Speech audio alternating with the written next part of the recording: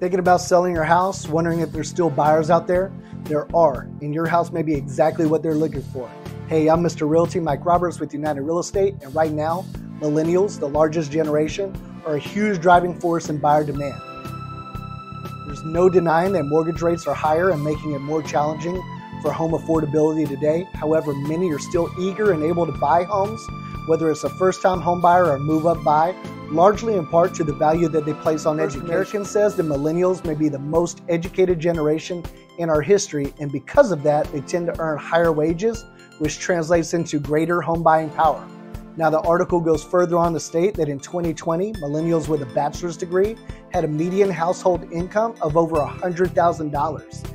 And since wages, or income versus debt, is a key factor when buying a home, these earnings can help achieve more home ownership goals. Forbes added on to this by saying at about 80 million strong, millennials currently make up the largest share of home buyers at 43%.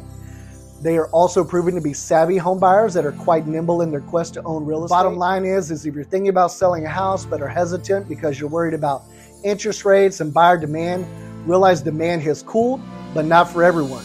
Now, we're not in a frenzy of 21, but homes continue to sell at a more traditional pace. If you got questions, shoot me a text or give me a call anytime.